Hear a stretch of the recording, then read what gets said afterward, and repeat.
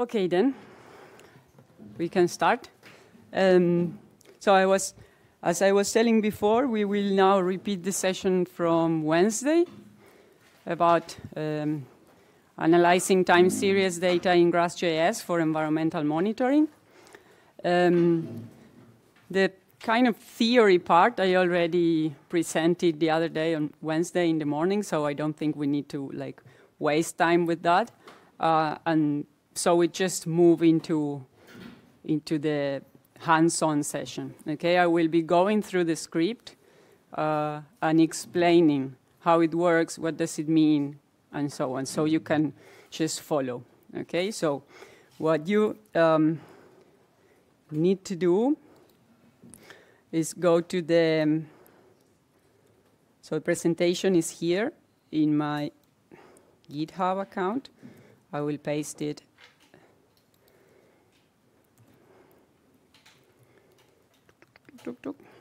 Okay, so you go there and the presentation is the same as Wednesday.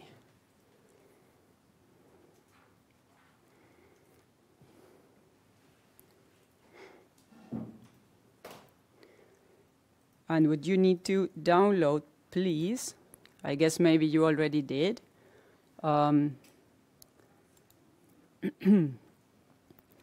is the data, which is a ready-to-use location. And we will use a GRASS script and an R script, but I didn't put it here. But anyway, when we reach that step, you can download it. It's super small. Okay. And this location is just a zip file.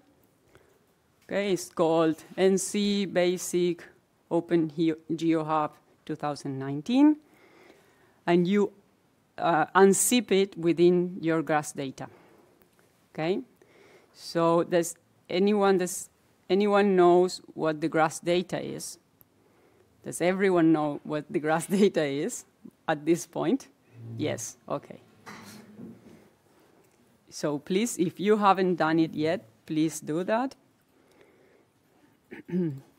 And in the end, your GRASS data should look something like I will show you.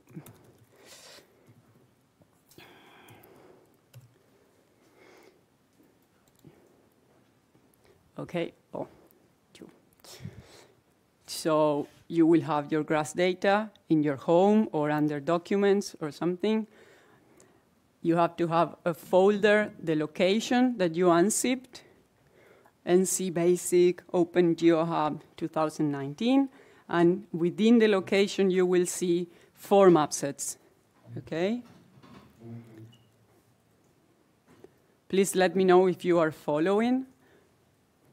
Okay, and so we will start in MODIS LST map set. Okay? Yeah.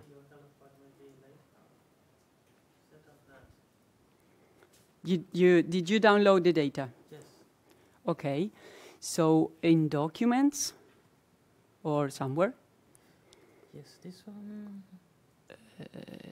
This one. Yep. Okay, that's the location, but we need to put it, go one level up, please. Create somewhere, okay, if you want, you, no. We need to avoid spaces in directories, otherwise that won't work. So please put it maybe in OpenGeoHub. No, don't change that name, please. Go there, OpenGeoHub. This one? Yes, and create a folder called GRASS data.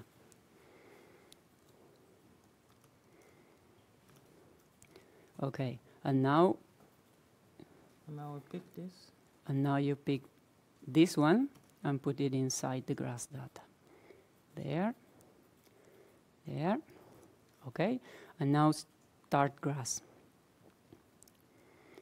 It will take some time to copy. Oh, no, wait. No. This GRASS is super old. 6.4. We are using 7.6. This won't work because this one does not have support for temporal time series, for temporal framework. Okay. It's only starting in 7. So, yeah, you need to, okay, it was written in the instructions. You need to get at least 7.4. You can see here, software required.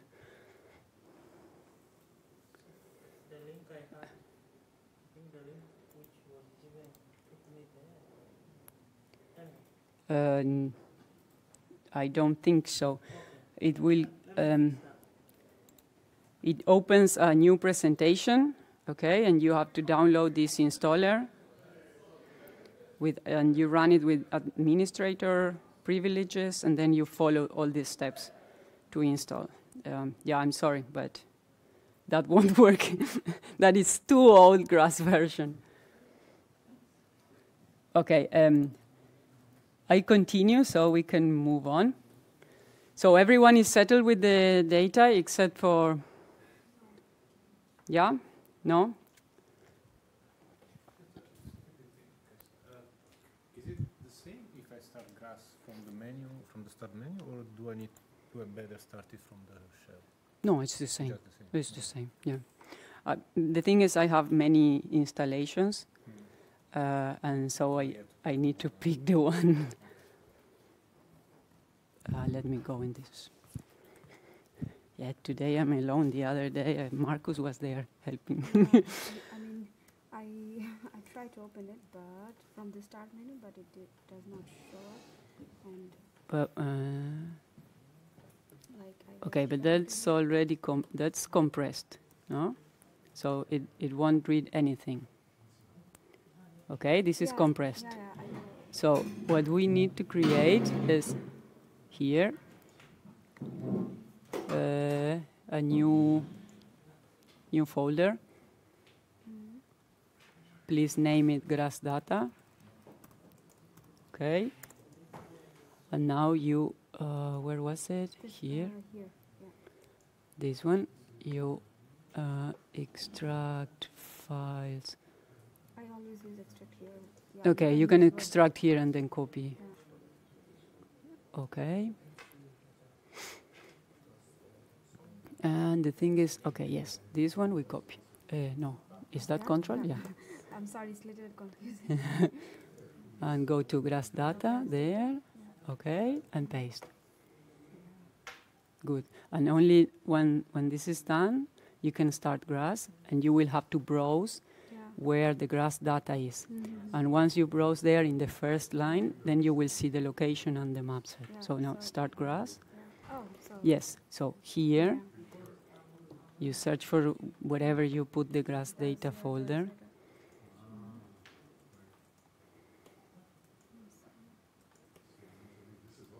Summer school, and it's out there. Okay, there, done. Okay, done. And we will start in MODIS LST. So I just need to select this, or? Yes, and start. Okay, let's start. Thanks for the assistance.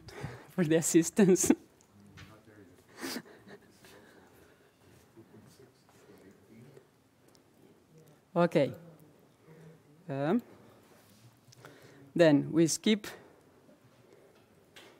So what we will do today, first I will tell you a bit about the data, and we will go through the workflow that we saw here. Okay. We will go more or less through this workflow to understand and to learn all the commands, or most of the commands, in the temporal framework of GRASS GIS. So we will first create a time series and register maps there. These register maps means actually assign timestamps to maps, okay? And then we have the reference of the date, okay? Then, since the data is in Kelvin degrees, we will convert to Celsius degrees just to have a better feeling of the data we are working with. We will do some temporal operations. For example, get the maximum LST of all the series and the minimum LST of all the series, and then get when is that this maximum happened. So to get the date, okay, that's another temporal operation. We will go through different types of temporal aggregations, yeah, like the full series or with granularity or climatology like aggregation, like this long-term averages that are usually called. We will also estimate anomalies, standardized anomalies, and we will use, we will follow an example based on the surface heat urban island,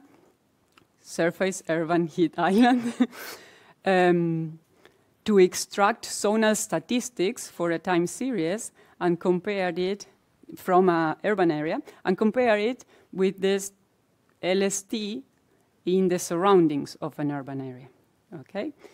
And from there, we will move to R, and we will just do some plotting in R, okay? So for those that didn't take the lesson from yesterday, you can still see a little bit of how to connect GRASS and R, okay? Good. So then, if you are all set, this we can skip. I tell you a little bit about the data. It comes from MOD 11 B3 product, collection 6. It's a tiled monthly composite, and there you have the number of the tile that we are using for the state of North Carolina, covering the state of North Carolina. It has a spatial resolution of 5.6 kilometers, and the time period that that was selected for this exercise is a 3 years period, okay, from 15 to 17. This is how the tile looks like. No? It comes from a sinusoidal projection, because all MODIS tile products are in sinusoidal projection, and then I projected for you into the projection for North Carolina. I don't remember. Okay, we can check when we start GRASS. So let's start. I move from here. Okay, so we start in MODIS LST mapset. Okay.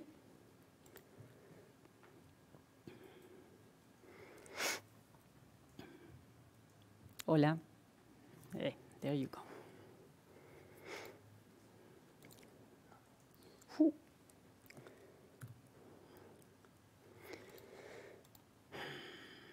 So let's start first displaying one map and checking some basic info of the location.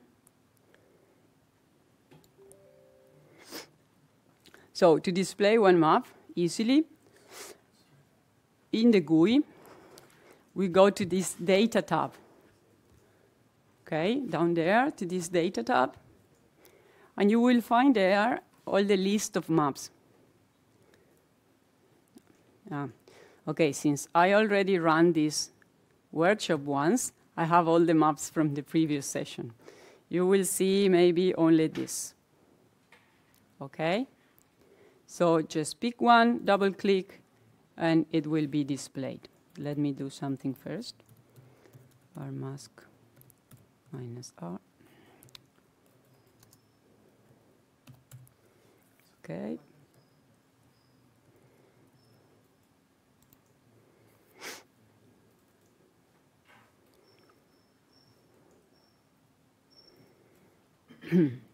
Okay. Yeah.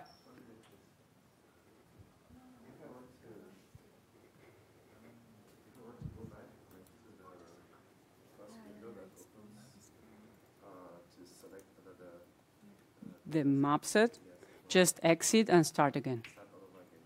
Yeah. Or just to avoid confusion. Otherwise, what you can do is just change map set. In which map set did you start? But you started in the correct one. Look, there. Yes, you can see MODIS LST there. So you are in the right map set. Okay, because the ones you were displaying there was different. I thought it was. Oh no. Okay. No, no, don't worry. It's fine. Okay. So we display the map set. If we want to get some info about the location, what we can do is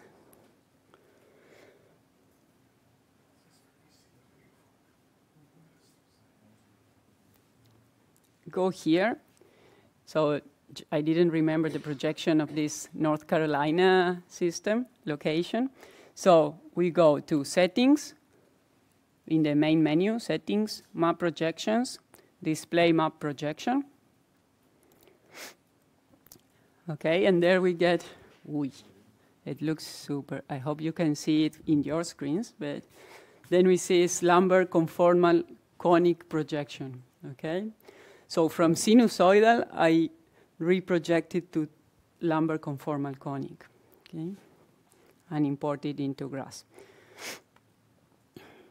Good. Now, let's display a vector map. So again, we go to Data. Now we go to Permanent here, you see, Vector. And we will use NC state. Double click.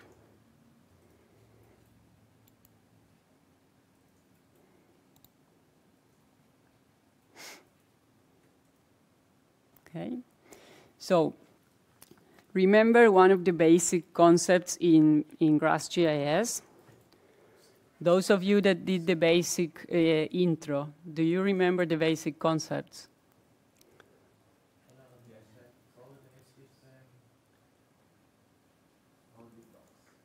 Yeah, the bounding box that we call computational region.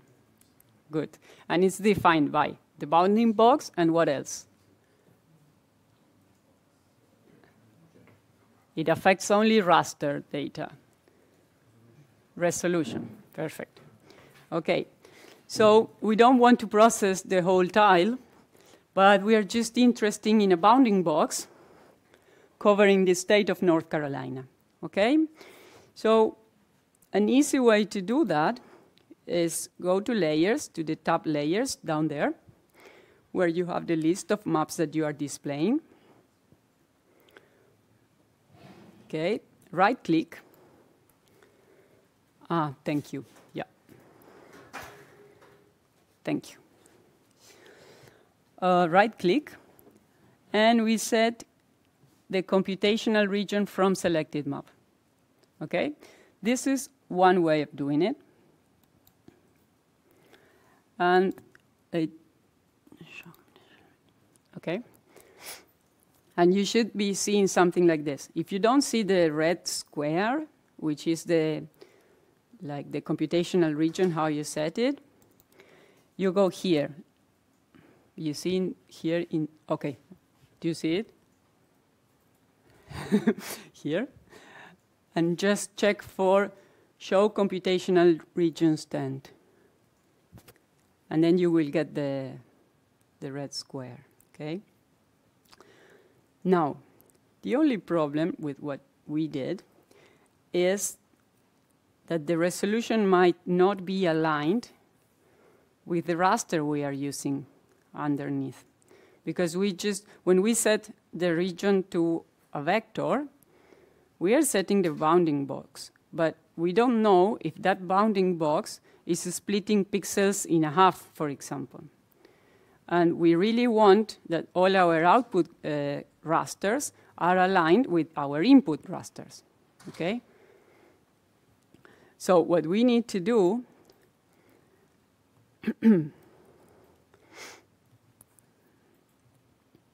is to align with a raster map, okay? So in this command, we do everything with one step. We set the region to the bounding box of this vector, and we align the resolution of the region to one of our input rasters. Okay? So if you open the code, it is all there.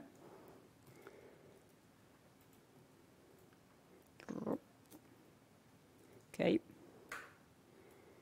So we run this command. For those of you Windows users, just remove this. Okay, this backslash, remove it.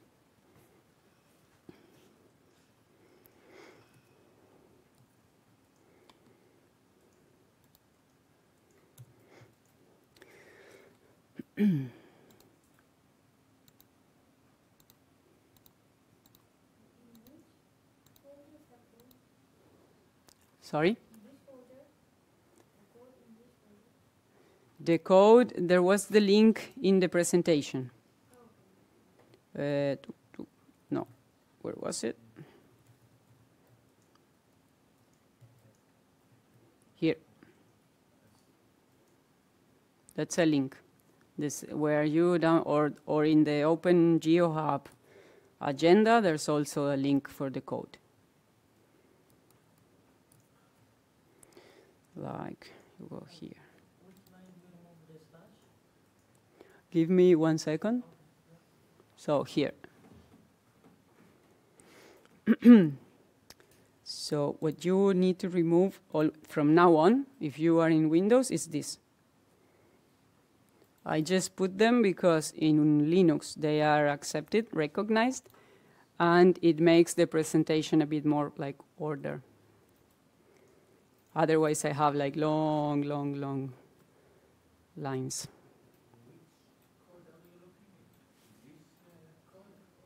I just showed. Go to the agenda and there you have the link. Ah, it's not this one. Sorry, this is my mistake. Go to the one on this one. Here. Ah, sorry, this is Wednesday, September 4. LST time series.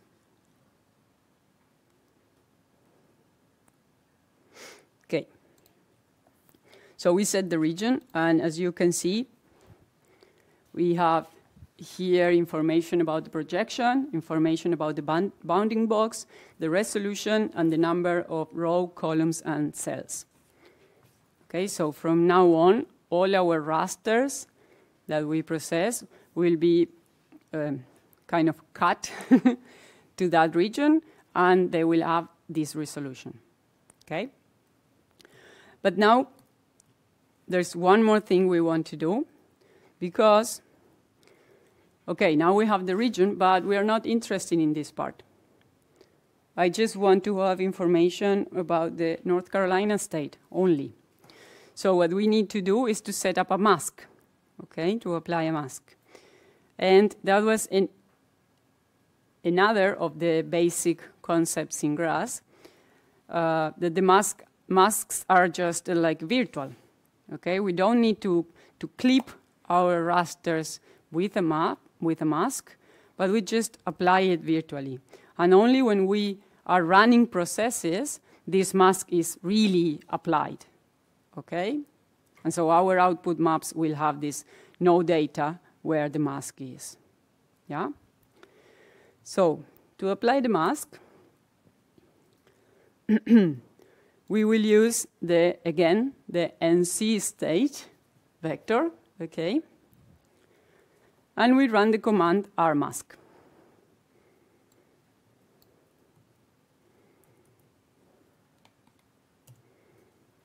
Okay? And now in the terminal we can see that we get a message like all subsequent processes or operations will be affected by this mask. And if you keep doing like enter in the terminal, you will see that you are always notified that there's a raster mask applied. Okay, so you don't forget it. And now, please re-render, yeah, 1 second. Please re-render this, the map, and you will see that the mask is applied. Okay, so we can remove this one. Okay.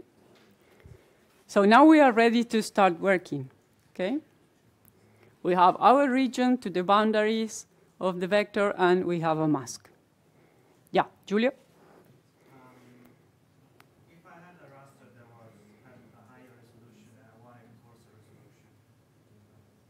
trying to resample it, or just with the region I set a different resolution? What's the difference in terms of Yeah. computational?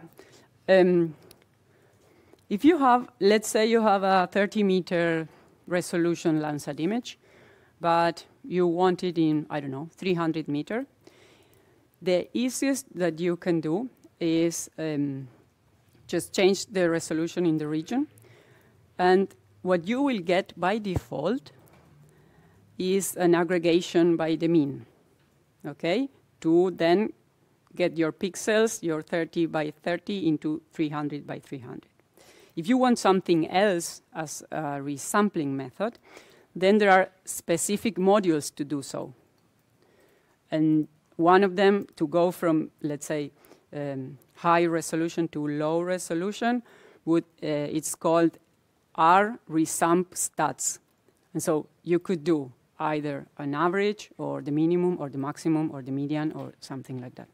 And to go the other way around, there are also different modules. Okay, there are like resample, B-splines, and different things. Okay, to go to higher resolution. In terms of speed, it's the same. Yeah. The original one is high resolution. Yes. Yeah, it's pretty fast. If you go the other way around, say you have a 300-meter pixel and you want something at 30 meter, you change the region, but by default, what you get, without doing your own interpolations or applying a different algorithm for interpolations, for downscaling, you get nearest neighbor. So basically, the values are repeated in all the pixels within a 300-meter pixel. Okay? Okay, so let's start with the time now.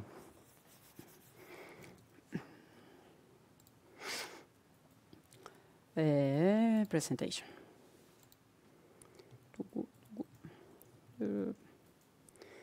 So we are set with the basic settings. We set our region, we set our masks. Okay, let's go now to the creation of a time series. Okay, remember this workflow we were speaking about. So to create a time series, we use this command, tcreate, and basically what it does is to create an SQLite container table, yeah, where we will put our time-stamped maps. Okay, so this is just the creation of a table, okay, in the temporal database. And for this, we need to specify the type of maps that we will use, the type of time series that we will create, if it is raster, raster 3D, or vector, and the type of time that these maps will have. Okay, if it is absolute or relative. Yeah? Do you remember what the difference was between absolute and relative time?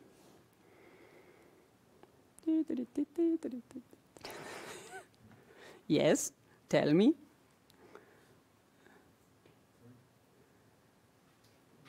Yeah, tell. The difference is absolute means date stamp, and interval means, for example, 1 year and 3 months or so. Yeah, relative is just whatever interval of time the maps represent, and absolute is the Gregorian calendar kind of dates. Okay, and the minimum resolution, minimum temporal resolution that TGRASS can handle is 1 second. So we could be able to timestamp maps with differences of 1 second. Okay, that's the smaller time unit. Okay, so the command looks like this. tcreate, the type of time series that we will create. Remember, this is space-time raster dataset. Which temporal type? It will be absolute. And then we have to put a name to that table, okay, to that time series. So LST day monthly. And then we add 2 more lines with metadata. One is the title for that time series, and one is a description, okay? Because then when we have a lot of time series and maybe they are named similar and we forget, we can get this information, okay? We can retrieve this information, yeah. You say so this is slash back in window, we have to remove it. Yes, please. We replace it by anytime, we just leave it. Eh? We just remove it, right? In Windows, yes. I mean, you can try. If you get an error, then it's that you have to remove it. If you don't get errors, then maybe it works. Because also with different Windows versions, it changes. So, okay, let's then create our time series. I will just do a small hack here. Export.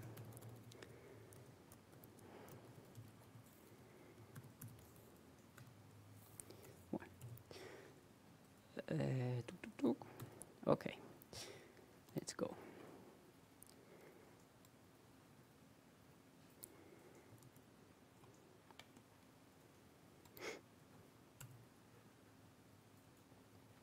Yeah, since for me this time series existed already, I just get a warning saying, hey, I'm overwriting, okay?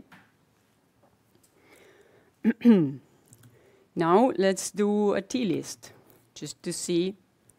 Oh, I have a lot. Before you do Yes. the script that you have given us, Yes. it's for the NDVI now. Yeah, yeah. So that's what was the problem over there. Just So go. to start with Yeah, just NDVI, not with the LST, right? just go here in the presentation of Wednesday.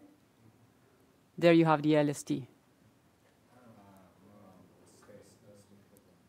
Yeah, sorry. Because my plan at the beginning was to do a different session, but then it was like, no, we should repeat the sessions. And So you are getting errors because of the NDVI. yeah.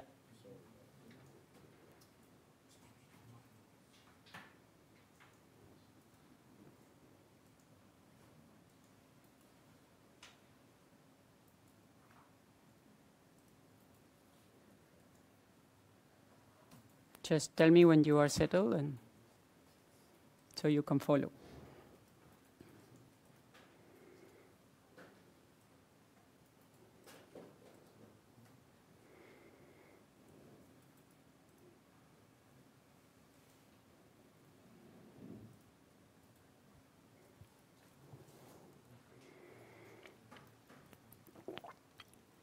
Ready?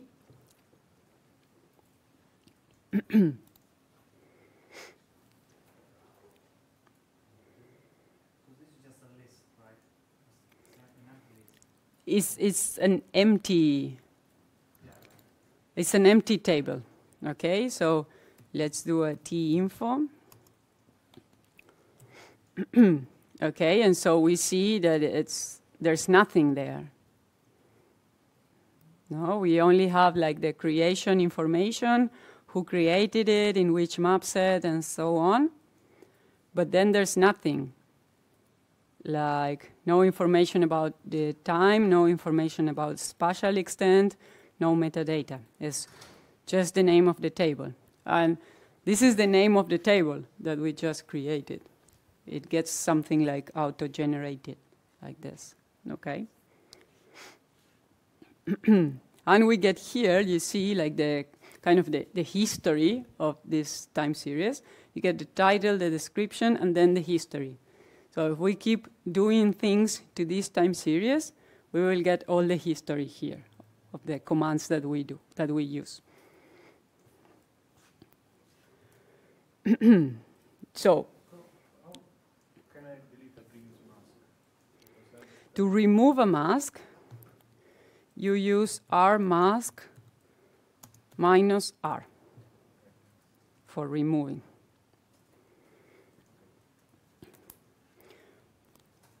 But in any case, it was just the same mask, so you can. Well, I started with a different map, so I made a different map. Okay. And it was giving me a Okay.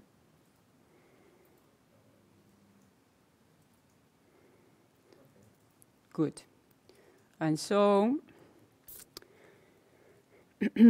now let's really add something to that time series, okay? It's just empty now. The table is empty. Now let's add the maps there. okay? And this is in GRASS terminology, we call it register maps there, okay? Add timestamps to maps. So, in Linux-based or Unix-based systems, we can use like one command inside the other, okay, like this. So those of you running some either Mac or Linux, you can do this. So what we do is call glist with a pattern and with a separator. And then this command is run first, and it puts here the list of maps separated by comma, and it will register all those maps in the time series in the table that we just created.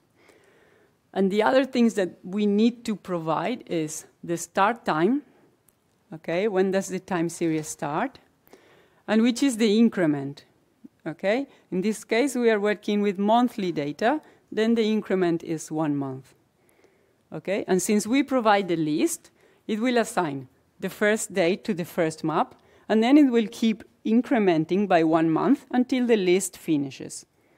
What if the data are not the normal time series? Well, then you have different options to register maps in a time series, and one of them is providing yourself the list of maps and 2 more columns, or 1 more column, depending which data you have, with the start time and the end time. So that allows that you have time gaps, for example, in the time series, okay? So this case is very easy because it's regular, and we just add an increment. But when you don't have that, or when it's not that clear, then it's better to just provide a file, a text file, with start time and end time.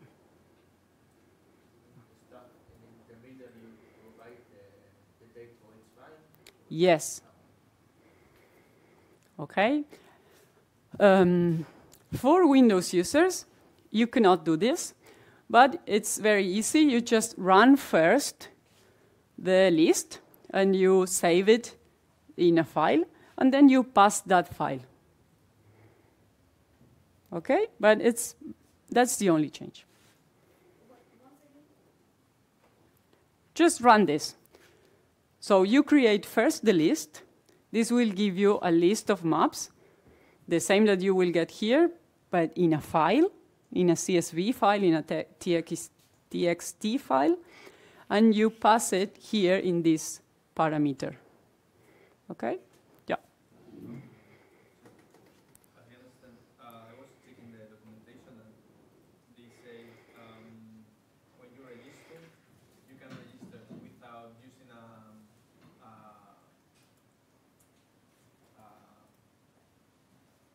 can't remember the name.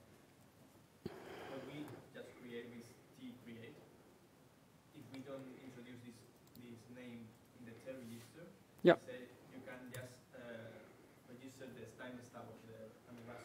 Yeah, so this is one way of doing it. The other way is if you just want your maps to have a timestamp, but you don't want them yet in a time series, what you do is you don't pass the input here. And so if you don't pass any table where to register the maps, they are just registered in the temporal database of GRASS. And then, if you then want to put them in different time series, since the maps will have already a timestamp, you can just list the maps, because then it will automatically read the timestamp that they have. And how can we check this information? Just You can use tlist, and you ask instead of, tlist --help, okay? And you can see here that you can list either space-time raster datasets or like space-time datasets, or you can list maps, okay? And so what you do is to list maps that are registered in the temporal database, you use type equal raster, for example. Okay? So let's do that and list type raster. Okay? And here we have all the maps that I have listed in the temporal database. Okay? Good. So we create the time series, and now let's ask for info again.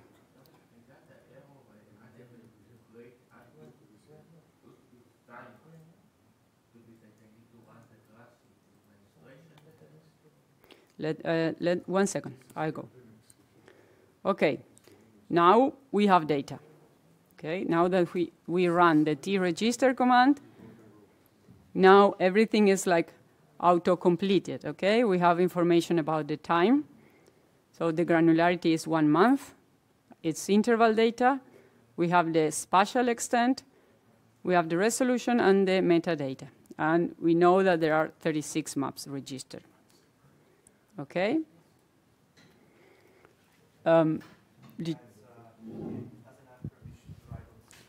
Okay. If you are on Windows, you don't have permission to write on your C disk. Great. So what you have to do here, do you see the mouse? You have to put the complete path. So you have to write in your computer the path to that file, like user, documents, blah, blah. Okay? And the same when you will be reading files. The other thing we can do after we added maps into the time series is to list them. So what we use is this TGRASS list, and we pass the name of the time series, and we get the map, all the maps set where they are, and the start and end time. Okay? And so here it's very clear that this is an open interval here. It's closed at the beginning and open at the end. Okay? Because this date is the same as this one. Okay? If we had, instead of interval time, we would have instance, like time instances. This column would be none, none, none, none, none. Okay?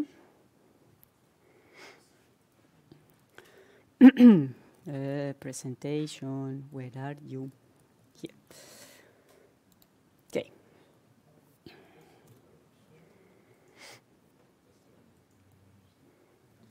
Okay. This I already explained.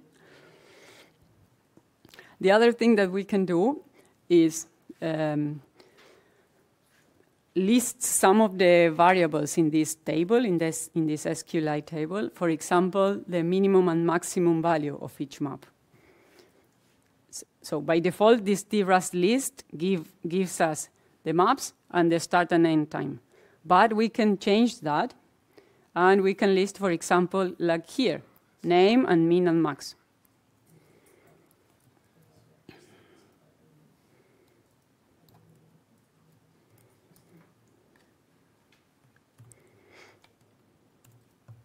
Okay, and so here we have the minimum and maximum value for each map in the time series. Okay, and you can see here that these are LST, but we have them in Kelvin multiplied by 50. So it's a bit difficult to get a sense of what we are talking about. So the next step, it's very, I mean, this type of data is very convenient to store the maps because it's integer and it occupies less space. But then to get a better feeling, we convert them into Celsius degrees. Okay, so that's the next step. And for this, we will use this TGRASS algebra command. Yeah. Just want to understand a bit better the command tRegister. Yeah. To create the syntax. Yep.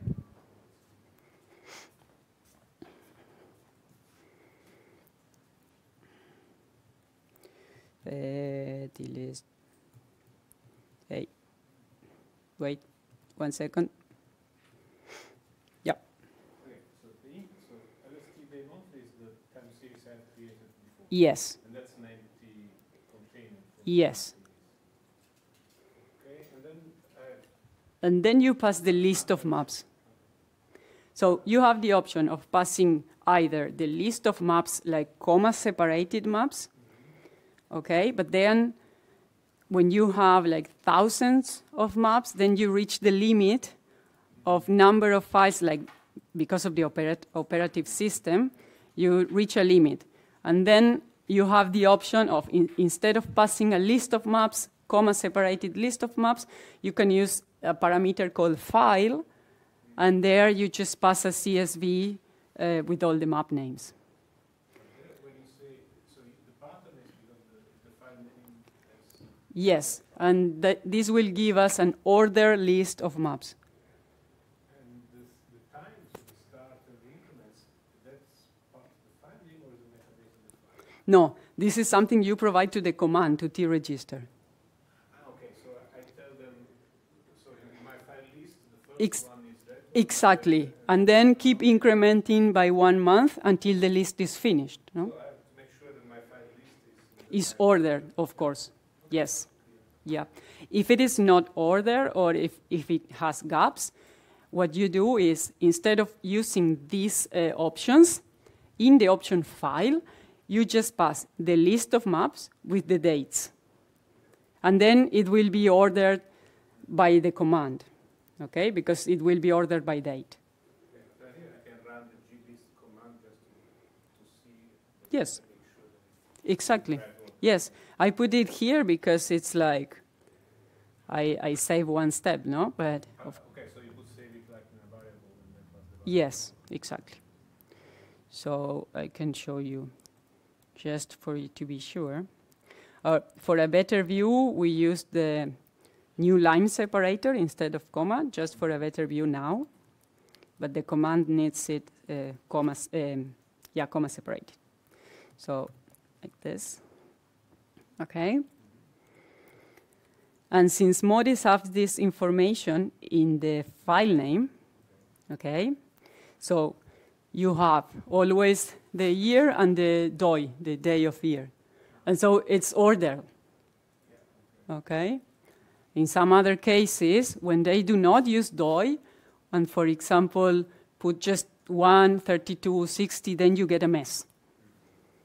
Because since the number of characters is not the same, then the order is just a mess.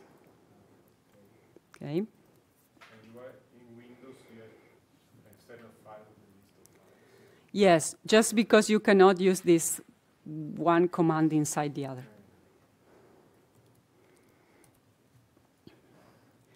Okay, so let's go to the algebra part. This command is super powerful. We will use it a bit lightly here. Those of you that were here yesterday know that we can do a lot of things with the algebra. But in this case, we will just use it to convert from Kelvin to Celsius. So just a simple operation between a time series and just scalars, okay? But this command performs a wide range of temporal and spatial operations, and it is based on temporal and spatial topology. And it has temporal operators such as union, intersection, and things like that, different temporal functions like start time, start day of the year, start month, and so on, that we will also use. It has spatial operators that are a subset of the map calculator in GRASS. Okay? These are links, so you can check which operators and which functions are available in these modules. Then we also have this neighborhood modifier. So we could be able to create space-time filters, for example, okay, in a time series, and other temporal functions like snapping, buffering, or shifting the time, okay? And they can all be combined in super complex expressions, okay? Some sense of it we got yesterday when we were estimated consecutive numbers of days with temperature higher than 30, okay? But it's super powerful, but you get it in just one line, okay? But you mean that if you do a calculation on the time series, you cannot show look not on a single pixel on the relationship between the pixels? Okay, this is in GRASS. All the operations will be always by pixel. Okay, and what you pass to the algebra is the time series, and by default it will follow like every pixel, like in space and in time. If you want to do something that two pixel check the relation to 2 pixels. Yes, for that you can use the neighborhood modifier. And that's what we did yesterday with these consecutive days. So you check that the day before and the day after have the same temperature, and then you add one. The same pixel, what if they want to check? Yeah, you add the x, you have x, y, and t. So it's a space-time modifier. Like what the pixel here? Yeah, so you can check in the surroundings, in space and time. Yeah. I have problem with last day monthly. Yeah. So this is the windows. Should I put it like the same or? Yes, just the same. But it doesn't. Yeah, because you have to remove the.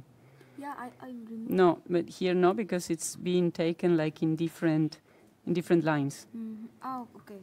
and that's why it's not created. Sorry, I can't go past. So I've done that then when it came to the writing of the text file. So let me just show you the kind of. Oh no, this is the code anyway.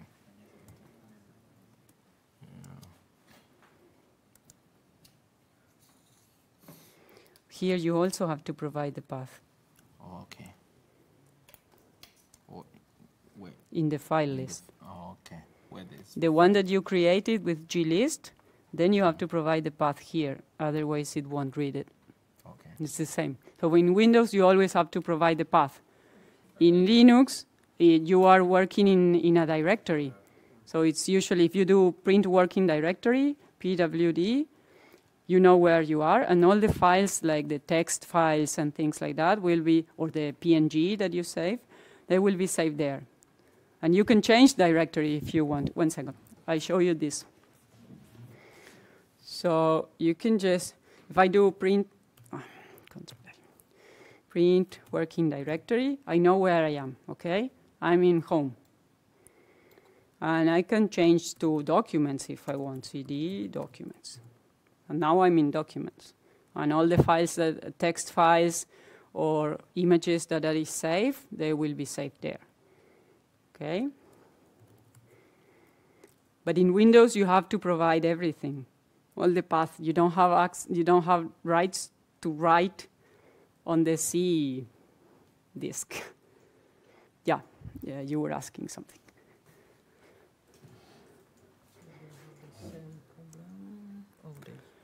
How can you? Of the working directory. Yeah, you have to remove. Go to the code. It seems that you are not removing the backslash.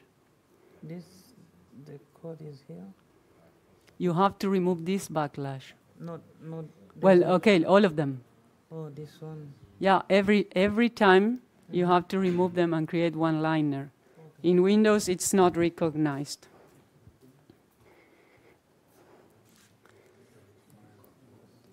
Okay. So this is the very simple operation that we will do with the superpower algebra. We will just convert from Kelvin, it's Kelvin by 50, to Celsius, okay? So we multiply by 0.02, and then we subtract 273.15. I think I ran into a version problem because Yep. Yes. Hey, you didn't let me arrive to that. Yes. This one, suffix, it's not available for 7.4. And then you should remove this one. Just this. Suffix equal grand, just remove. What this creates, I run it and I show you. It's easier to... here.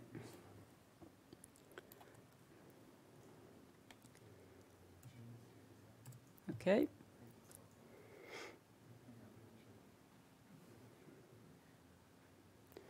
So, and then I do TGRASS list. This. So you see what I get? The names of the maps plus a granularity.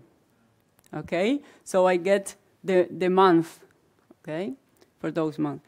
And in 7.4, this was not there. And so what you will get, if you do TGRASS list, I think it is just 1, 2, 3, 4, 5. You don't have the pli. Okay. If you install like standalone installer or through the OpenGeoHub for Windows. Your Linux. Then pip install pli. I think it is with caps. This should work. Pip install. I think it was like that.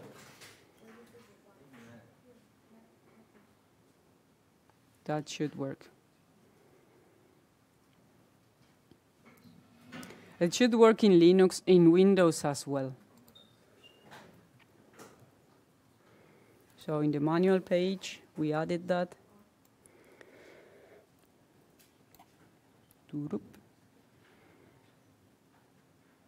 Okay, look, for Ubuntu Debian it's called Python pli.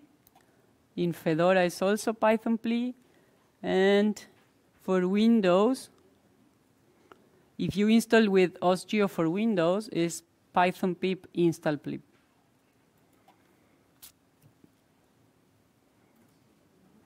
I don't know in Mac, but... No, you're running Linux. Okay, good.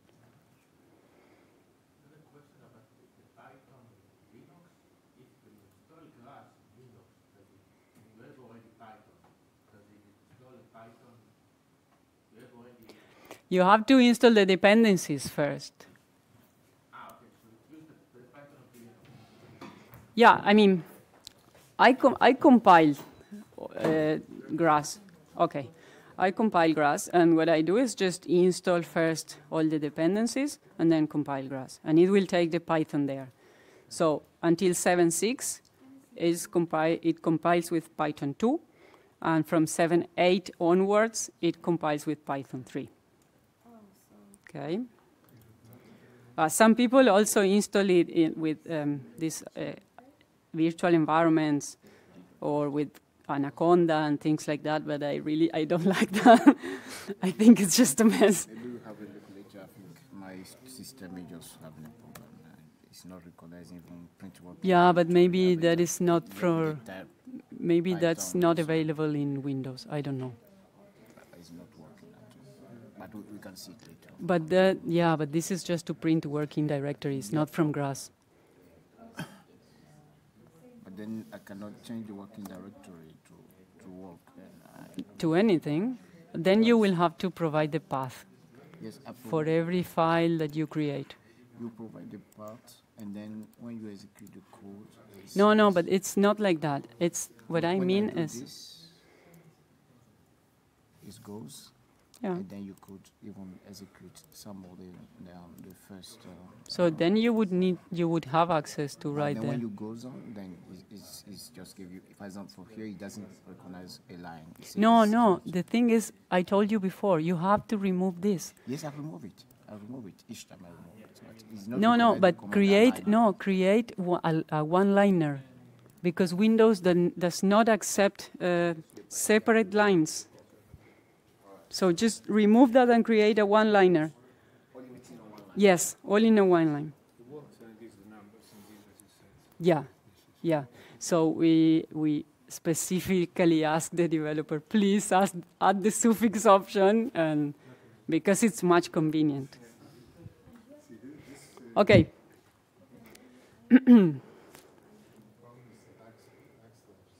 Yep. Then we run that command. We can add for info now.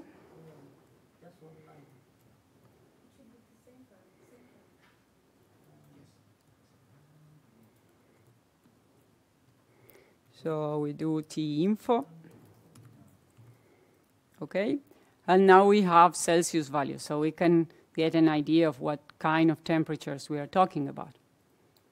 Okay? Good. And what we can do that is very nice, we can do through command line or also interactively from the GUI. And here there's another thing that you should remove in this command. So I think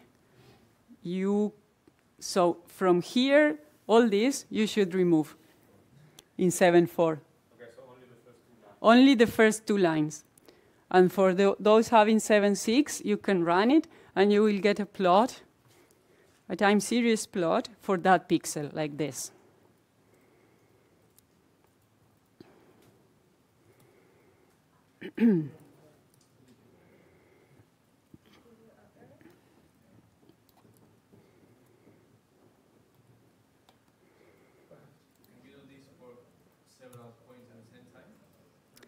With this tool, no, but there are tools for that, yes.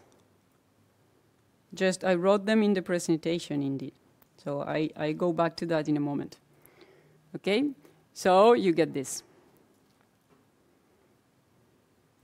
And you can query interactively as well. So if we go to the GUI, okay,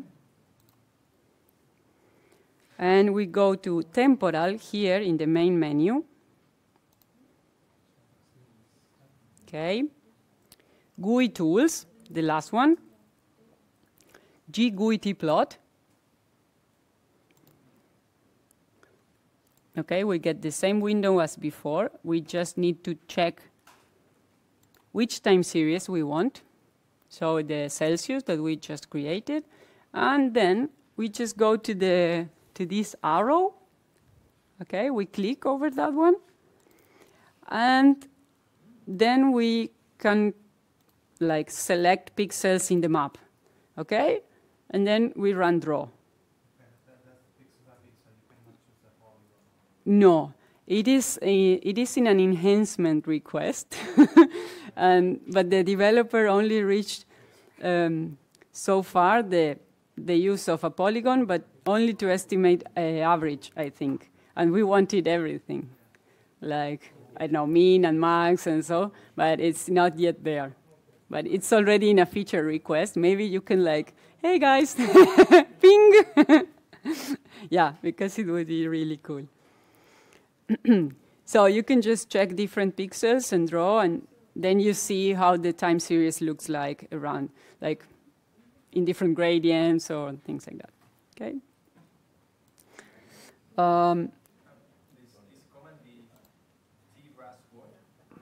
Yeah, so I go back to the presentation, and here you have the command, okay? So for a single point, an interactive, you can do this, but if you have a vector of points, then you can use TGRASS, and for every point, it will give you the time series. And then you can take that to R or whatever. But you can also export like the full stack. I go to the GUI. So you can also export like the full map as an X, Y, T something, like a big matrix. And I think it's called TGRASS out XY seed. And so you get everything. If you want to then maybe reconstruct the cube in R or in Python, you get a CSV with everything.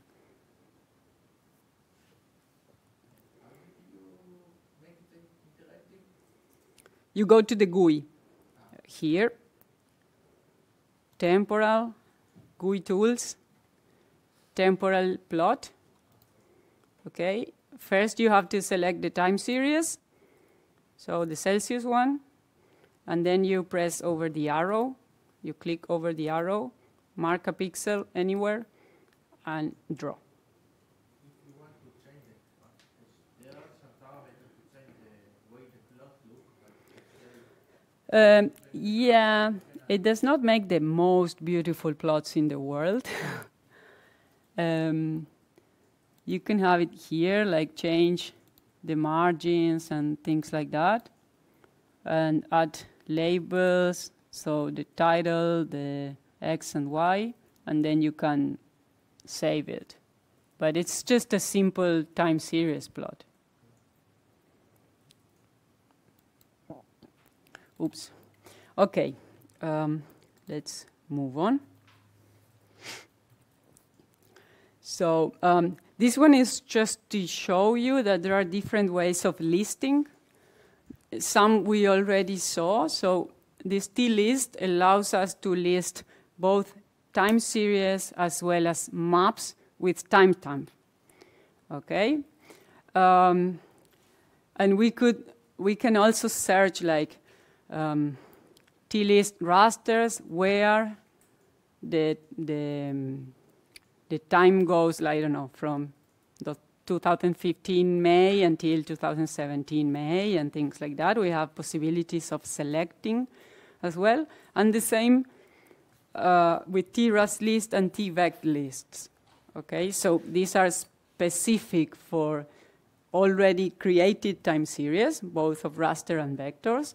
And they have this where parameter in which we can search. Okay, and here I will show you some examples. Okay, so for example, I want to list the Celsius time series. I want it ordered by minimum value. Okay, I want the name, the start time, and the minimum value. But I only want to see those maps in which the minimum is below 5 degrees. Okay, and so then I get only those maps. Yeah.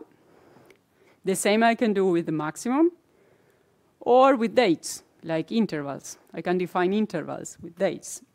So I want to see now where the start time is higher than May 15 and lower than August 15. And so I just get those months. Higher equal, lower equal in this case. Or I can do this kind of more specific selections, and this will then be useful for these long-term averages, these climatology type averages. And it's, okay, I want all those maps which start time, which month of start time is 1. So what do I want? January. Okay? And then I only get the maps for January. Okay?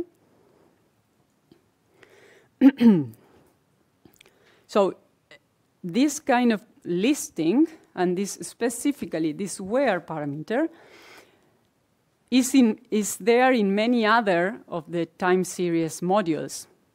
And so it allows to run processes with selections of time series. Okay? Now, let's go to temporal aggregation. Okay?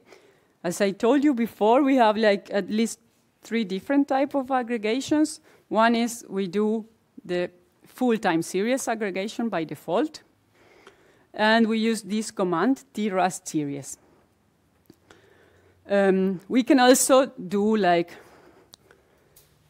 let's say, partial aggregation. So we select a part of the time series. But importantly, the input is a time series and the output is a single map. Okay? So this is equivalent to these time reducers in GDAL cubes. Okay? And there are different methods available, like average, minimum, maximum, median, etc. So what we will do is to get then the maximum and the minimum LSD in the period that we are studying, okay? 15 to 17. Let's go to the code.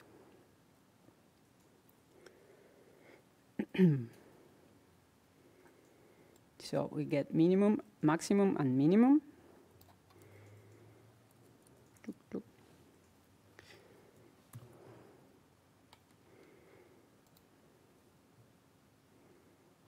Okay. We can display them.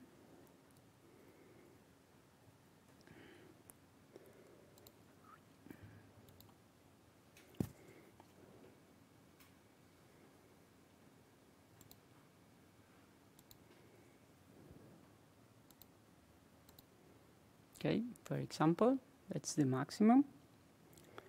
And can also search for the minimum.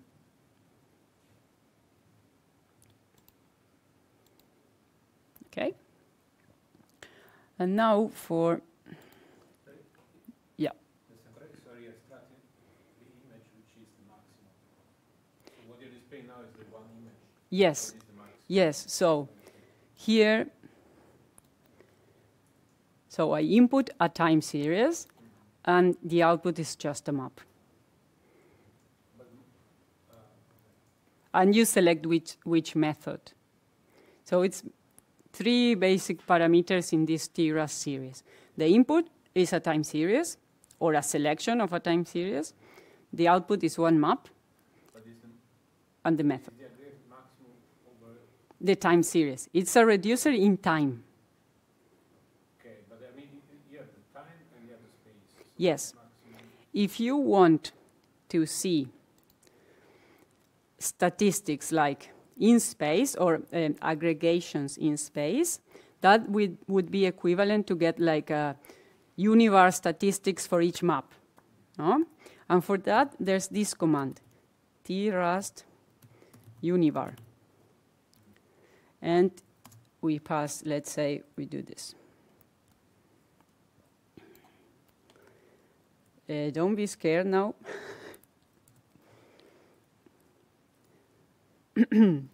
But basically what you get, this is not the best representation in the screen, but basically you get, so the name of the map, start and end time, and then you get the mean value for that map, and so on. And that is in space. I mean, it's for the whole map. in the previous one, when you say method equal maximum, Yes. the maximum of the mean values. No, it's the maximum per pixel in time. Per pixel in time. So like this. So let's do this. I go to the time series. Okay. So if I ask for the maximum of that pixel, it will search among these values which one is the maximum, probably this one, and that's the value it will put for that pixel. I understand, but as an input you get those series, you didn't give a pixel. No, because it's always pixel-based.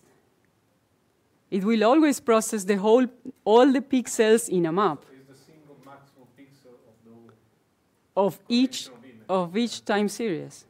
So you have to think like the cube, no? So you have all this map, but it has a temporal dimension, okay? And in that temporal dimension is that it searches for the maximum in each pixel. Yes. So, but the result is one map, and yeah. The one map that contains the pixel that is the maximum of the... Yeah, the maximum value for each pixel in time.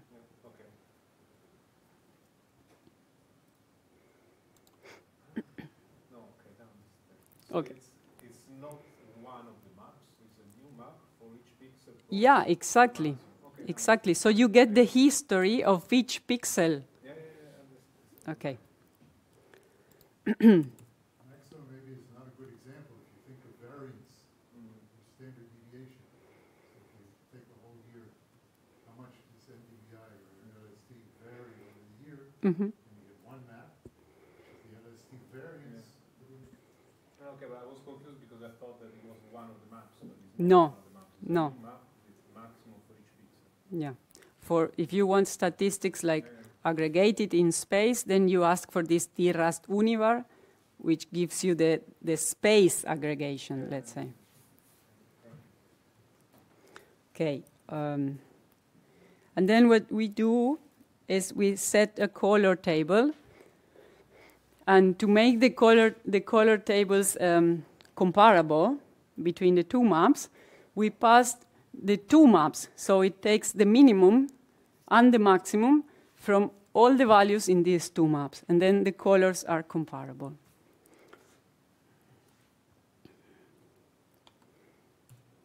Okay. And we can use, for example, GUI map swipe to display those maps. And we will compare, for example, let's say the minimum temperature with elevation. Okay.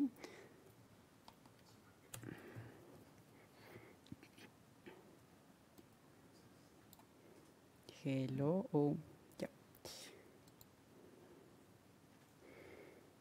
Okay, so clearly the elevation map has higher resolution.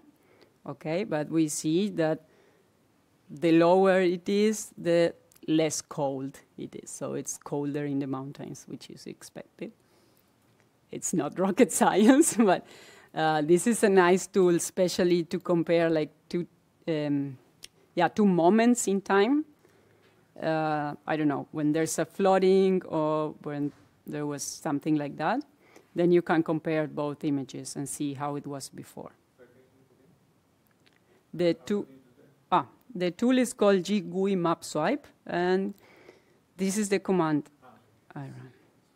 You can also call it from the GUI, and it is here in File, Map Swipe. Okay.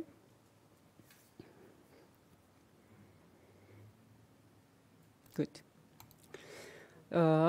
I move on so we can.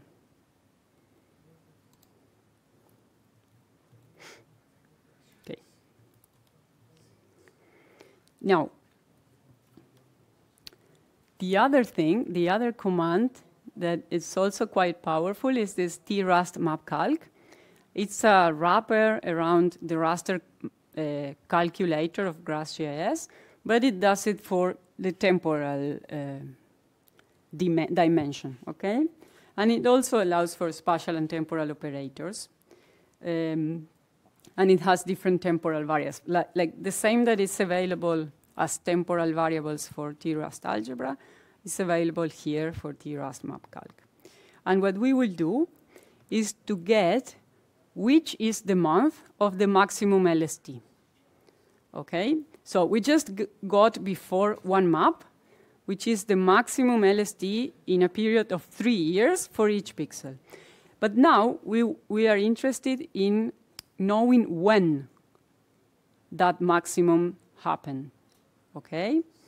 And so for that, we use this TGRASS map calc, and basically we provide the input time series, we provide a name for an output time series, and what we will do with the expression is if the monthly time series in Celsius is equal, the value is equal to the maximum temperature map that we already obtained, keep the start month, keep the month, okay? Otherwise, put null. So the time series that we will get out of this is basically a time series that will have a lot of nulls, but it will only have values where the map in the time series in the pixels of the map in the time series that coincides with the map of the maximum LST that we just obtained. Okay? And then, only then, because that is not really useful information, no? We have a time series full of nulls and only data spread around or sparsed. What we do then is aggregate that time series to only get month. So it will be a map, and the values in the map will be the month of the maximum LST in 3 years. Okay? So let's run this one. 1 second. Okay. I have opened this one. You have to close it. Yeah. Would you be able to do the same with as a raster series instead of a temporal raster series? What do you mean? This is a raster time series. Like without the time. Imagine like you have. I imagine like. Yes, you can do that with R series. So if you know that your maps represent time, what you can do is just use R series. I'm thinking in layers of probability. So you have like 5 classes, but actually where there each boundary raster is saying the probability in this pixel for this class is 1. Yeah. The 1 is 0. So Yeah, it works, but only for maximum and minimum. And what you will get instead of date is the index of that map in the list. So if you get like, if you pass a list of maps and you know that they represent time or whatever they represent, you can ask for the min rast or max rast, and that will give you pixel-wise the index of the map where the minimum value is of all the series that you pass or where the maximum value is. But it's index-based. Then if that represents dates, you can then like reclassify that raster, like, okay, this index is equal to this date, this index equal to this date, and then you reclassify the raster. So after this TGRASS map calc sentence, then what we do is a TGRASS series. And here again, so we pass the time series that we just created, and we will get only one map. Okay?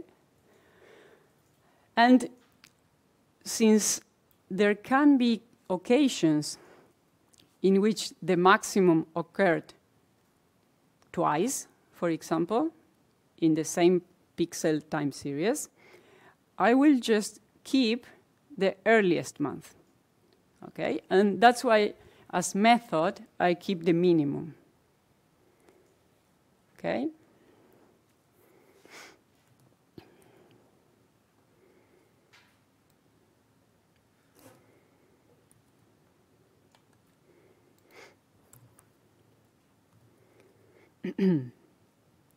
Now, and this other command is just to remove this intermediate time series that we created, the one that has a lot of nulls. I mean, it's not useful where we were interested in the map, so we can remove.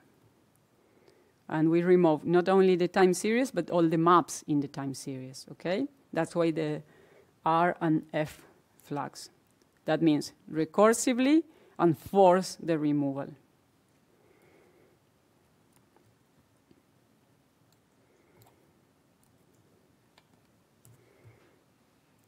Okay, and now let's visualize.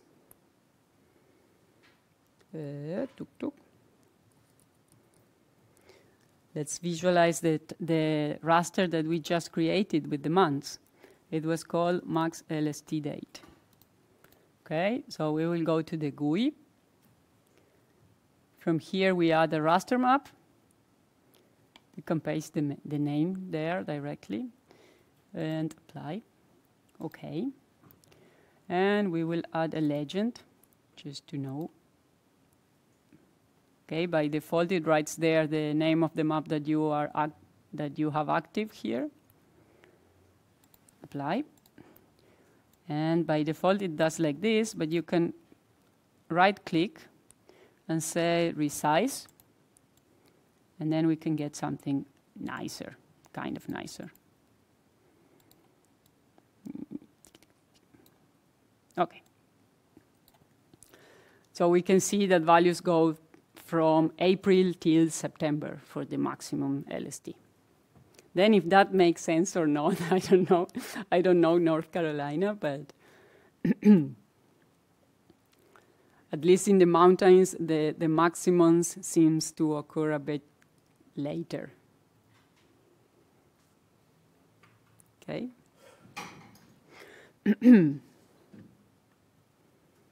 But again, if you click with this one, you can query the map, and so here you can see the values. Okay, I'm just clicking over the same values all the time. Okay, good. What was there in the slides is the way to plot a map from the terminal.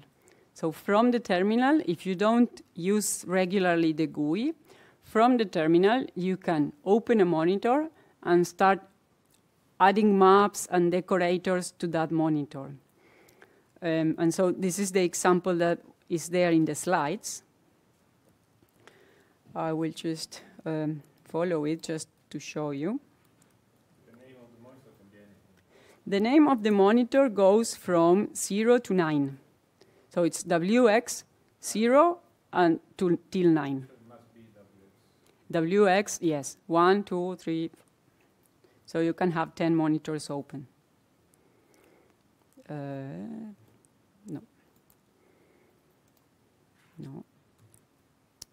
Ah, I'm making a mess here. Demon. And the command raster can tell which one was plotted. Yeah, exactly. If you have only one, it will send it to the one that you have. Otherwise, you have to say which monitor.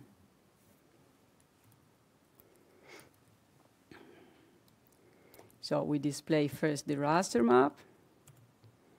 Then we can add a vector map.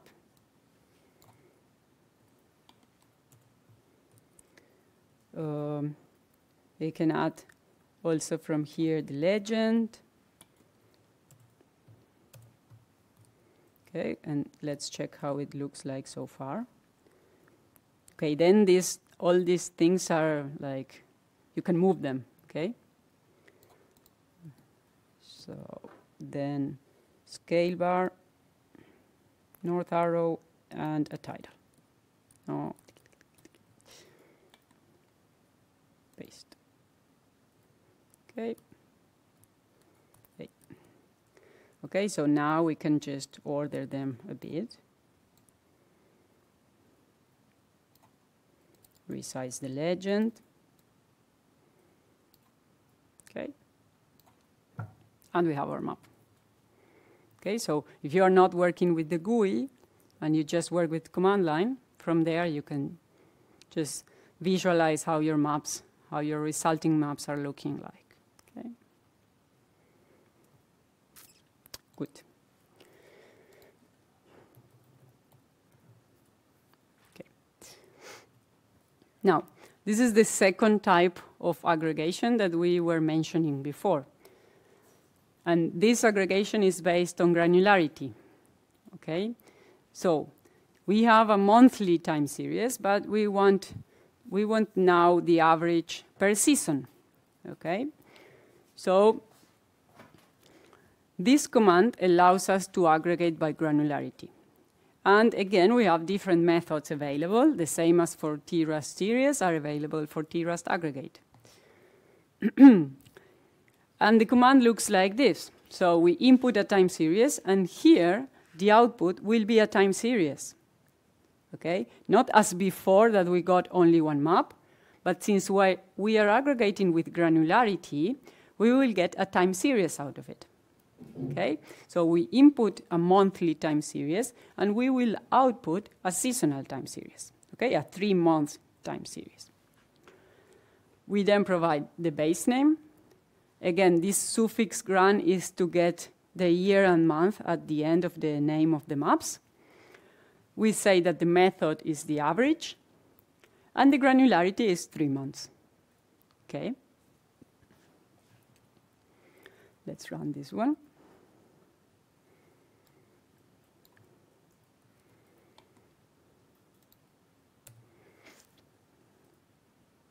Good. Let's do a t-info.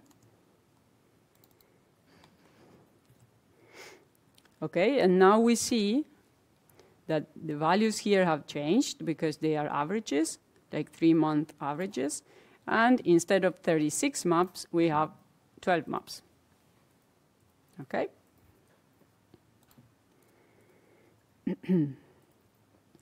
And here we see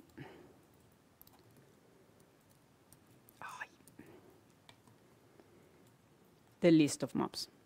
Okay. Yeah, and now you see that the granularity is then 3 months. Okay. And this is how the naming looks like. Good. What we can do with this is make an animation. Okay. The name is the name of the first month of the period, yes. So also from command line, we can call this tool animation, okay? And we just need to provide the name of the space-time time series, the space-time dataset.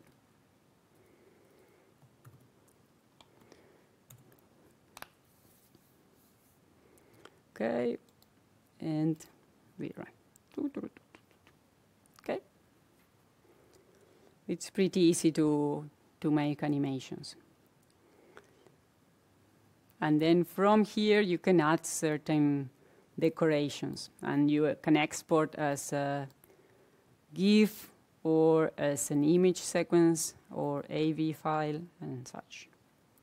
You can change also the velocity, like here. If it goes too fast, then here we can put, I don't know, maybe 150 for each map.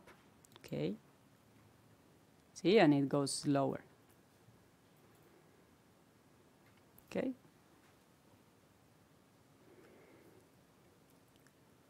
And you can set legends.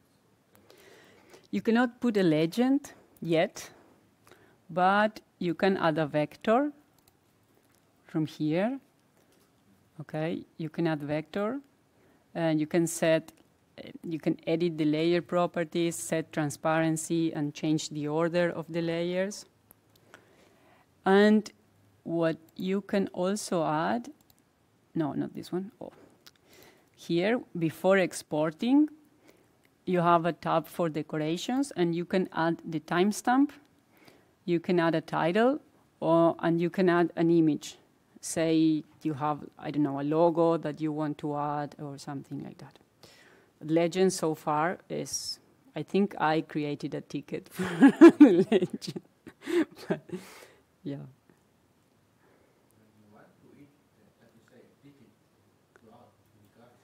It's like a feature request or something. If you want to do it yourself, yeah. You need to write code in C or in Python. What is the... I think this is Python, because it's the GUI is WX Python. If you want to write a method, you can do in Python or in C.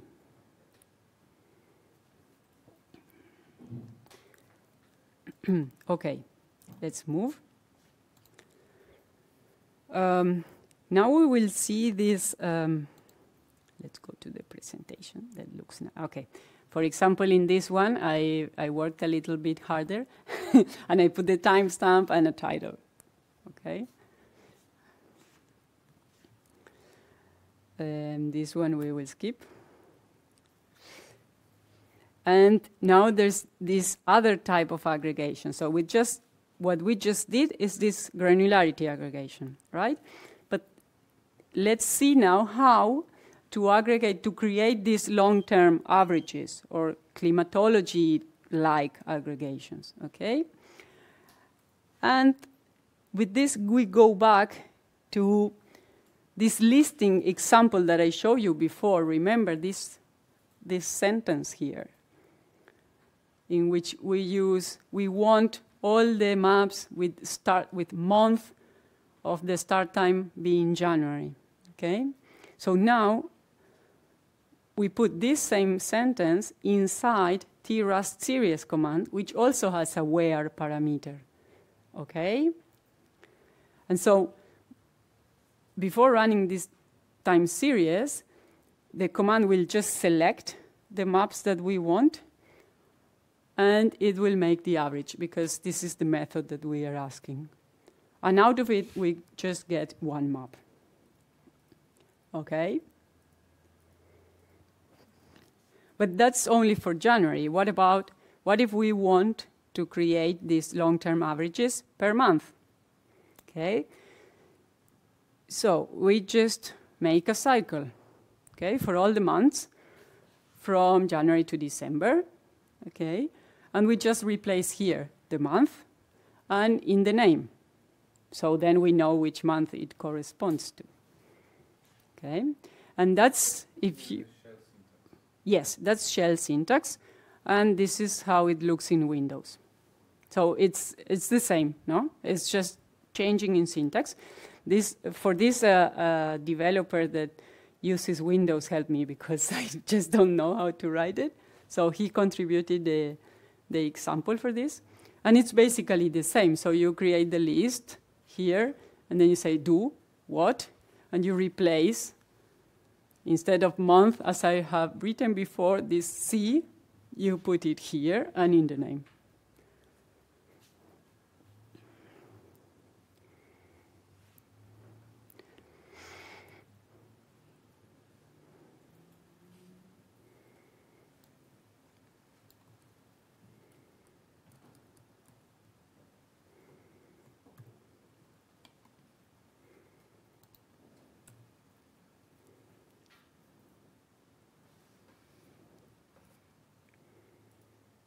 Okay, so let's list now these maps, because these maps won't be a time series, okay?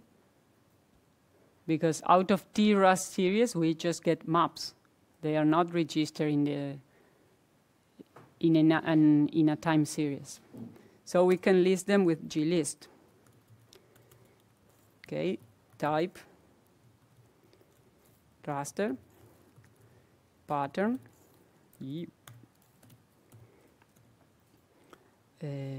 was something, average, something. Okay? So I remember that the name had average in between, in the middle, and so the stars are just something or anything and anything, okay? And of course I had more maps with that pattern, okay? But we are mostly interested in this, okay?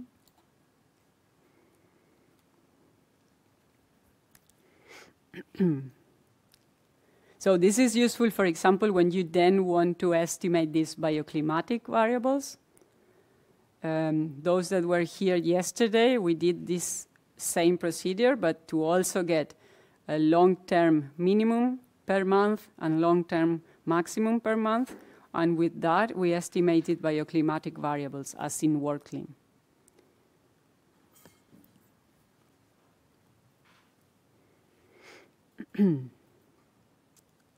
Oops.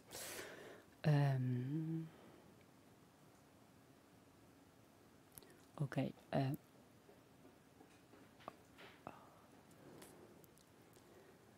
I will go faster now so we can just finish. And we get to see like the R part as well, okay? The next step is the anomalies, the standardized anomalies. And for that, we need to estimate the overall average of the series and the overall standard deviation of the series. and the average per year, the yearly average, okay? And then we make the difference. Each year, how it is with respect to the overall average and with respect to the variability in that series, okay? And for this, these are commands that we already used, no? So TGRASS series, we ask for the average, and with that we get the average of the full series. We ask for the standard deviation, and like that we had the standard deviation of the whole series, so we are getting only one map here. And then we use the TGRASS aggregate, which uses granularity, to get the yearly averages, okay? And so we use granularity 1 year, and we get a yearly time series. In this case, 3 maps, okay? 1 per year.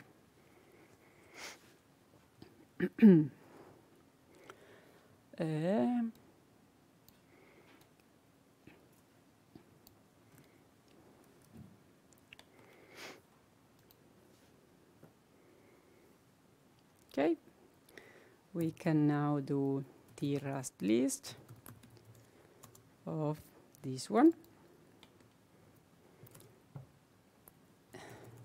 And there you see these only 3 maps, but it's a time series, yearly time series with the mean temperature. Okay? Now, to estimate the anomalies,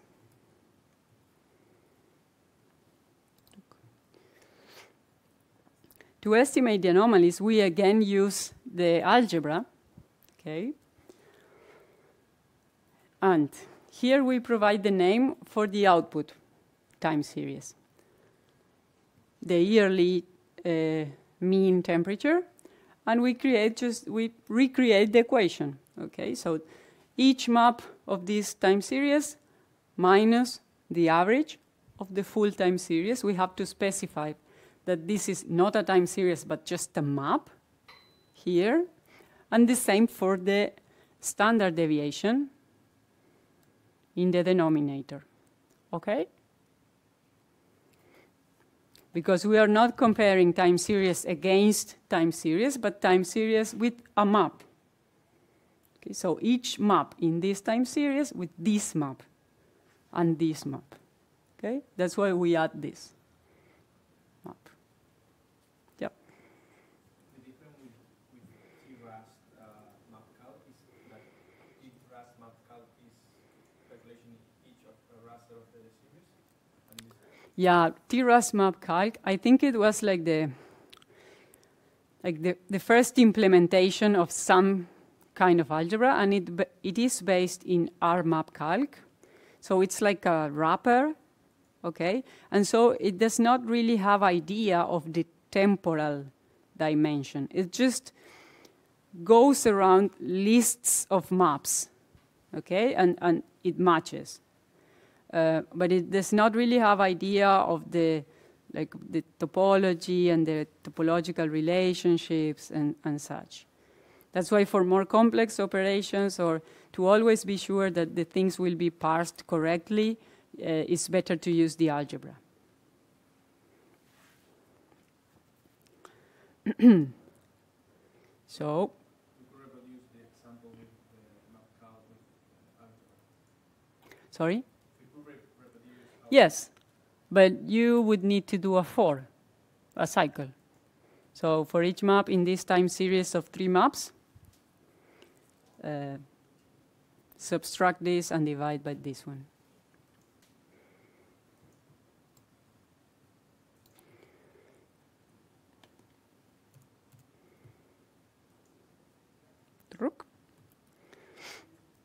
And to see this one, let's create an animation.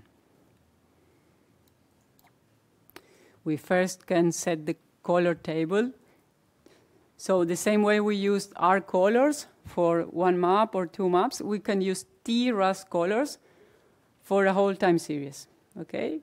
And then from the metadata, it gets the minimum and maximum values, and then all the maps are comparable in terms of color table. Okay.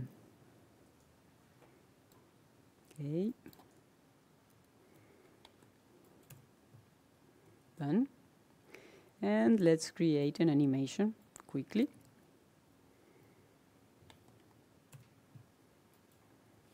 Okay. We will change the velocity to something like 300. Okay. And there we see. So for blue is negative anomalies, for red is positive anomalies. Of course, for 3 years, this doesn't really make much sense, but, well, that's the operations that we can do. Okay, for environmental monitoring, if you are monitoring how the temperature is changing, or in NDVI as well, or whatever variable you have. Okay. Now I have to close this one. Just one question. In the expression, the algebra. Yep.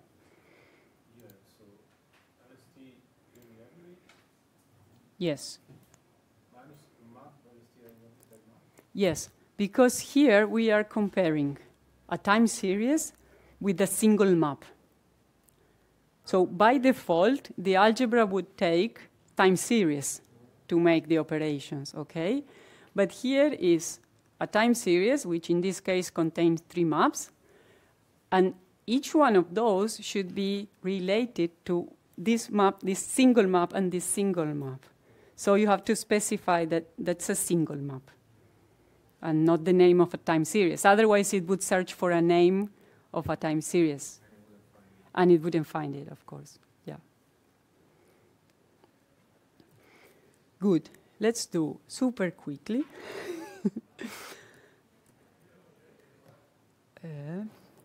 Okay. So, yeah. Before getting to shooting you, the structural statistics for a region, there is in the code file. The extension v.strdss stats. Yes. What? We got into it? Or? Yes. Okay. That's the next step. But I just wanted to introduce this concept of urban heat islands. So I think you all know that above and surrounding a city, always the temperature is higher, okay? And this phenomenon is called urban heat island, okay? Because it's pretty different from the surrounding rural areas.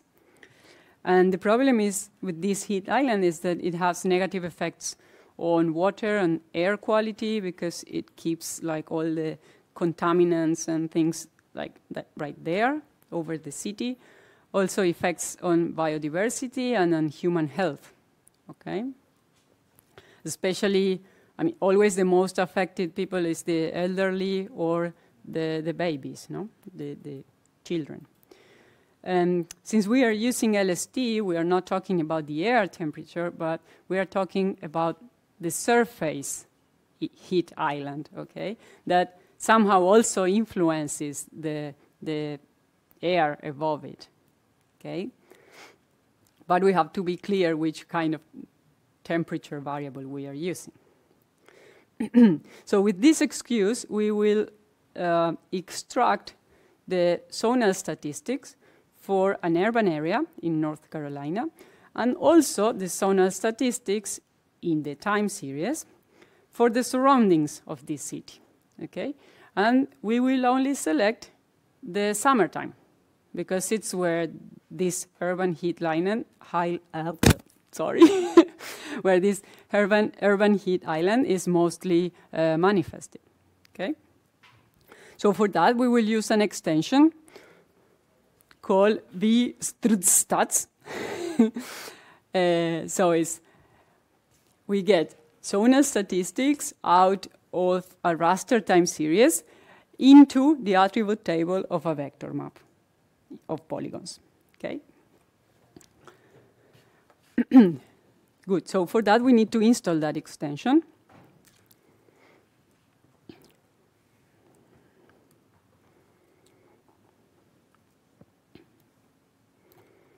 I hope it works for everyone, because in Windows we were having some issues before.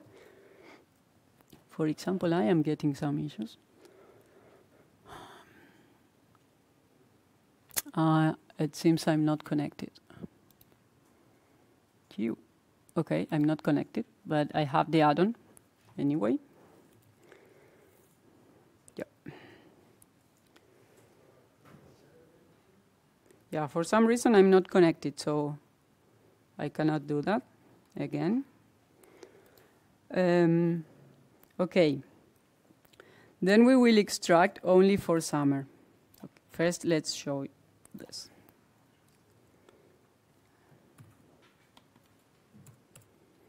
Okay. So remember we created this seasonal time series, no? For the summer months are those starting with 7, okay, for July. So July, August, and September, okay? And that's what we will pass to this command, okay, to the add-on. So we input a vector, which is a collection of polygons for the different urban areas in North Carolina, okay? Then the other input is the space-time raster dataset, the seasonal one. But we don't want to extract the zonal statistics for all the urban areas in North Carolina, but only for Raylight. Okay, so that's where we use this where. And this where is for the vector. But also, we don't want the 12 maps in the seasonal time series, but we only want the summer months. Okay? And so we use this T-where, so a temporal where, in which we select the month of start time is 7, is July, okay? Representing the summer maps. What do we want to extract? Well, we want the spatial average in time, okay? We can also ask for other methods, okay? For now, we will just keep the average. And what we get is a vector that will only contain this polygon, and it will contain 3 columns for each one of the maps of summer. Okay?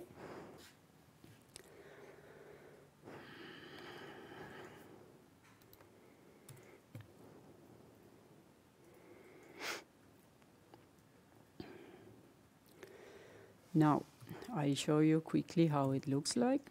The DB select, and it was called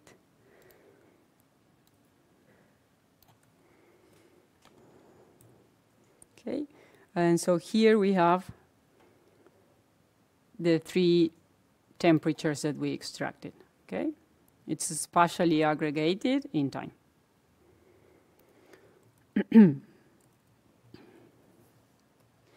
Now, to extract the information of the surroundings of the city, what I do, this is more like vector work. I create 2 buffers, like a 30-kilometer buffer around the city, and then a 15-kilometer buffer around the city. And then I just make a subtraction between these 2 to get a ring. Okay? So I do this. With B buffer, I create the 2 buffers.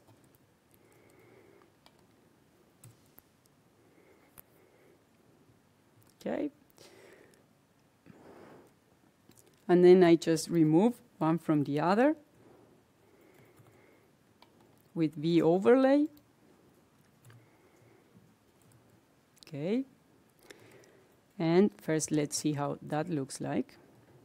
Okay, so in the end, I would end up with something like this.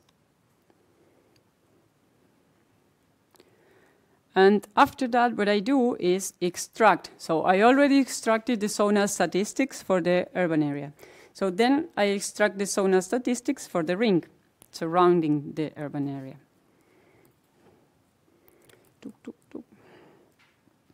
And it is, again, a command with the extension that we installed.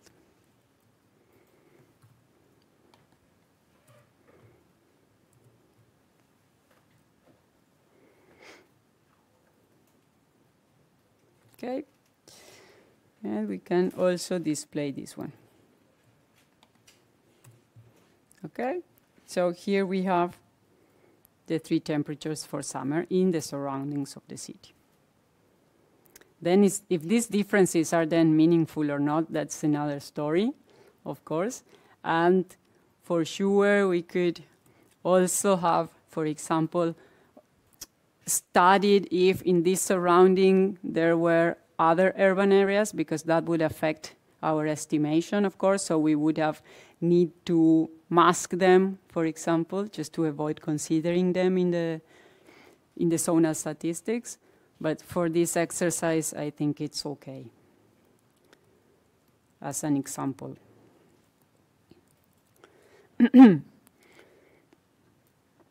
Okay, so the next step is moving to R, and I can show you just quickly. So there's the link to the code if you then want to follow. I just try to show you quickly.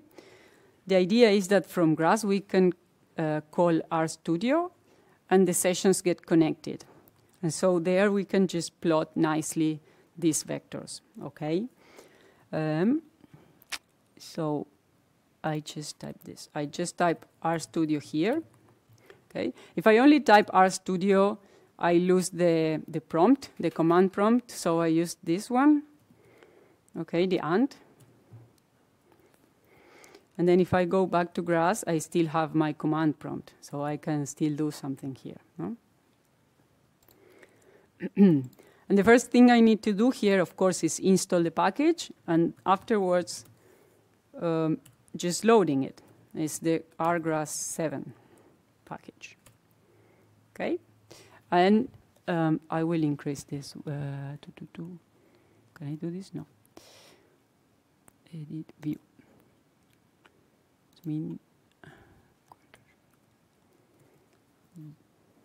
Okay, doesn't look very nice. Okay, and you can see that the moment you load the library, you get the metadata from the GRASS session. Okay. So let me open this here.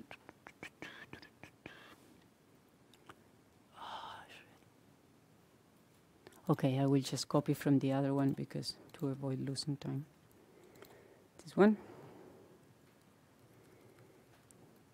Okay, basically I load the library. I also load the simple features library.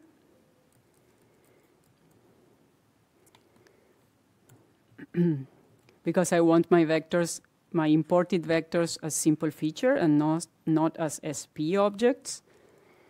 And like this, I can just run commands from R.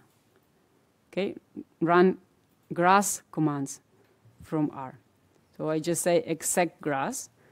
Okay, and what I get is the list of vector maps here. Okay. Then what I do is saying use simple features, and I import the 2 vectors that we just created in GRASS.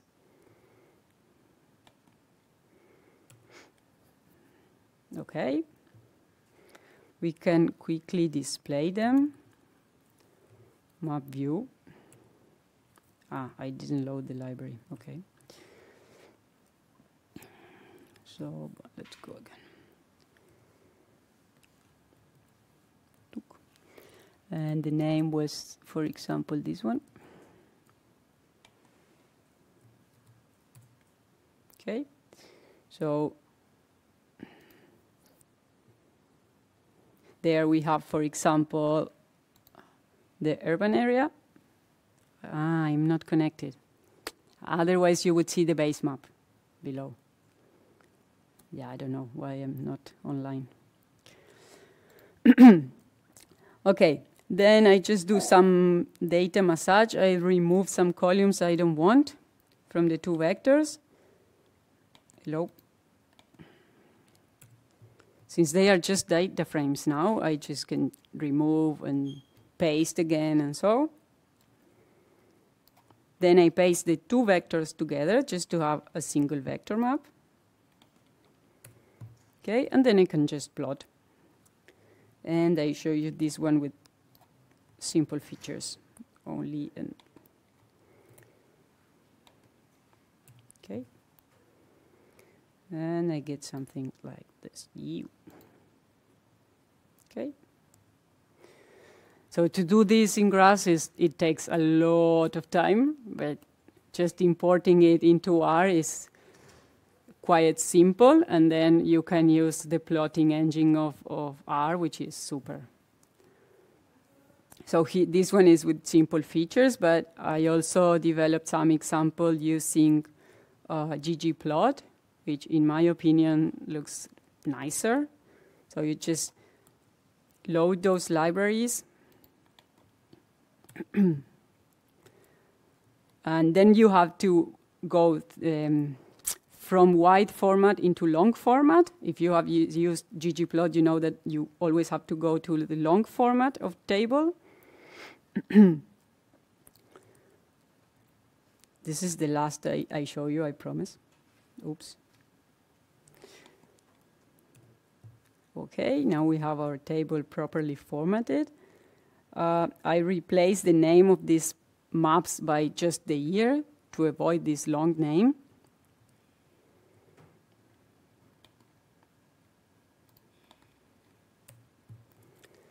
And the next thing is just plotting, okay, with ggplot.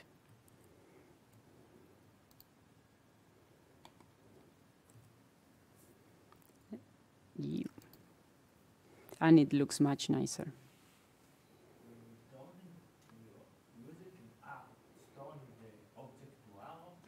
Yeah, to a simple feature. For vectors, you can now, thanks to Roger, use simple features. I mean, either simple features or SP. I prefer simple features. And for raster objects, you will still get spatial grid or something like that. But you can rasterize. Then you rasterize that spatial grid and you get a raster object. And the idea is to then, for raster, directly get, for raster data in GRASS, directly get a stars object in R. That's like the next step for RGRASS 7, where Roger and Etzer are involved. And so, yeah, with this, I just conclude. So you can then follow. I just developed some more examples, but yeah. Yes, always your questions. No, just to write down. You said the model was to explore some data. It was r.out.xy. To export the full-time series, yeah. Let me search for it. I think it was TGRASS out XYZ. I'm not connected. Just search for that. TGRASS. We can search it here. I don't remember if that's an add-on actually. TGRASS out. Yeah. No. Yeah. It's an add-on because I don't have it here. This is a different thing. No. Yeah. It's an add-on. But just type. I think it was all together like this, or maybe with a point. Should look something like this. I don't have internet today. And you get like a huge matrix.